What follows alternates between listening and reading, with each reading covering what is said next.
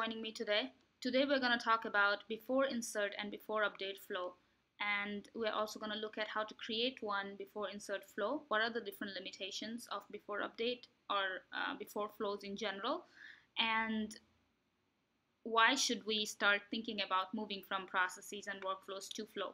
So let's start with a use case, and I can explain all these different points along the way.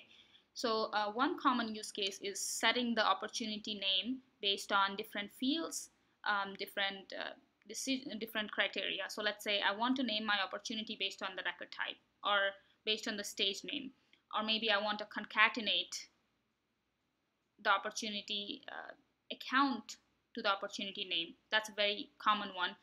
And then maybe I also want to set the close date based on the stage name. If the stage is something like value proposition, I want to close date 30 days from now, versus if it is negotiation, I want to have the close date to set to tomorrow or today, anything like that. So the common thing, if you notice, is we are focusing on the same record. So anytime you have updates happening on the same record, before insert is a good way to do that.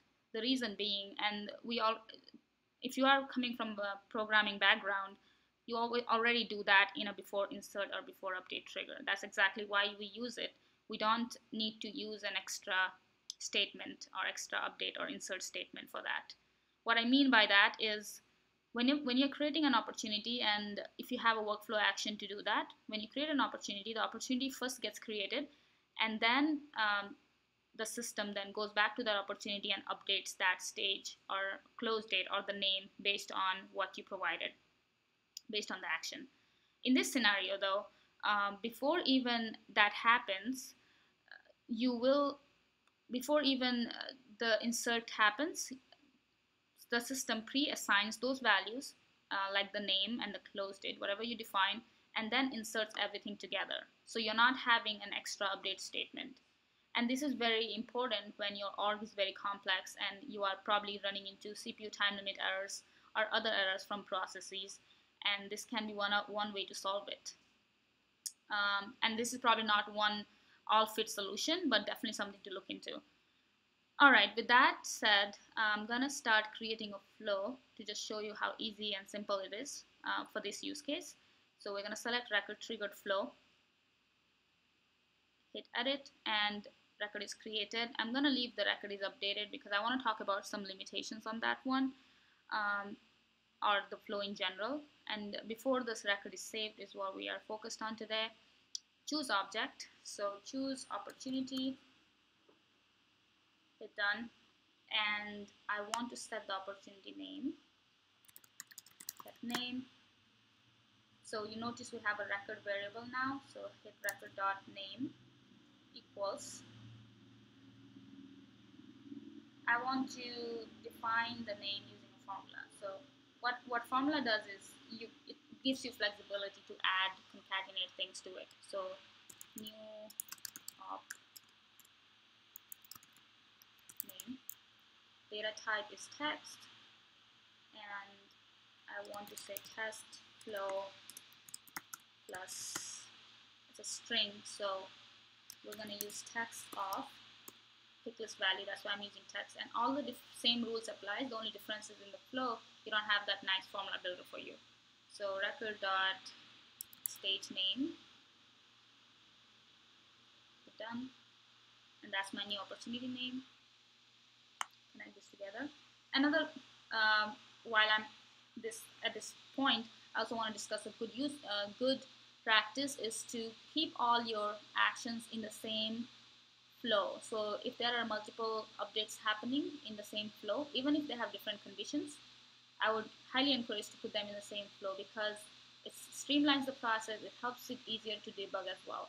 So, but the way you can do that is using a decision within that flow. So maybe I want to decide the close date based on stage. So I'm going to say stage equals negotiation.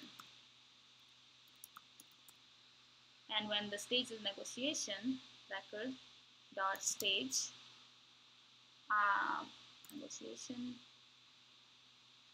I want to set the close date to today.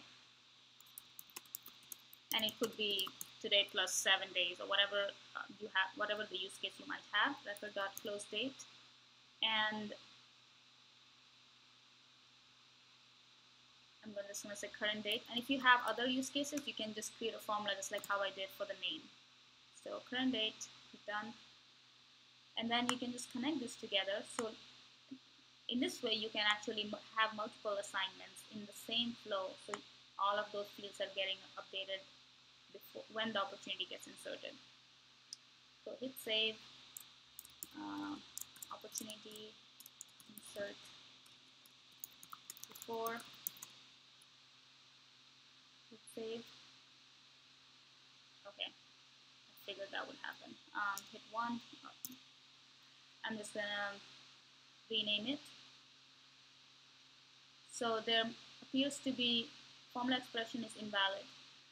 So let's look at that. That's very important. Whenever you're creating formula, it usually tells you what's wrong. So what's wrong here is I'm not using quotation or the quotes even if it is string. So super helpful that it gives me that error exclamation mark here. So hit save again, and that should go away. Great, now activate it. Let's test that out real quick. So I'm gonna say clone this opportunity, name it something else different. So that's the user entering whatever name they want, and then the close date is, I'm just gonna set to 31st, and the stage we picked in our decision was negotiation or review. Hit save, and it should auto update that name, test flow, negotiation review, and the date is updated to today. And it all happened at the same time. Like we didn't have two different, and you can see it right here. So the stage history actually will tell you whether or not, so the record was actually created with that close date, not with 7/31 that I initially had. So it only inserted it once there was no update happen. So that's a great way to look at it as well. Okay, now let's move on to the limitations, which I want to talk about. So it can't be triggered with delete. So if you have something firing on delete, that the triggers are the only way to do that as of now. And this is the big one. Is changed prior value and is new cannot be used in flow. What that means is if you have processes where you're using this condition, so let's say if the state is changed from negotiation to closed one, do this, right? That's a, because you don't want to fire the flow for every situation. And if you just completely come here and say, okay, I just want to fire on stage name equals close one or proposal or whatever it might be. And if the run flow is before the record is, and if it is updating or firing every time the record gets updated, that's not really good either, because then if you're sending an email alert, the people are going to get emails every time somebody edits something on the opportunity if it's meeting that condition. So this limitation is definitely big, and if you still want to use the flow, you can still do it. What you would do is use these conditions inside the process, and then in your action, launch an auto-launched action, auto-launched flow to make those updates. So that in future, and I think few releases from now, it might be available in flow, then you can just update that flow to a before record triggered flow. That's one of the ways you can get ahead of it. But still, that's a really big limitation. That's why before insert doesn't really matter, because we don't use this formula in before insert a lot. So you can still happily convert your processes if they're firing on record insert only, and you're updating fields on the same record. And we're going to talk about after update in the next video, so we'll talk about that later. Schedule actions is one of also the limitations that I noticed. You cannot schedule actions from flow, so if you have those in the process, let them be in the process for now. You cannot access fields one level deep without querying. What that means is, for example, if I wanted to set the opportunity name based on the account name. So record dot, maybe I wanted account So I don't have that. I cannot use account.name here. I have to query them separately. So I can query account using that account ID and then use that account name. So there is a workaround, but it adds an extra query, um, which is not a big deal if your system is lean. Um, that's all I have in terms of limitations, and I'm gonna make another video on how to use after update and after insert flows. So thank you so much for watching, and please let me know if you have any questions.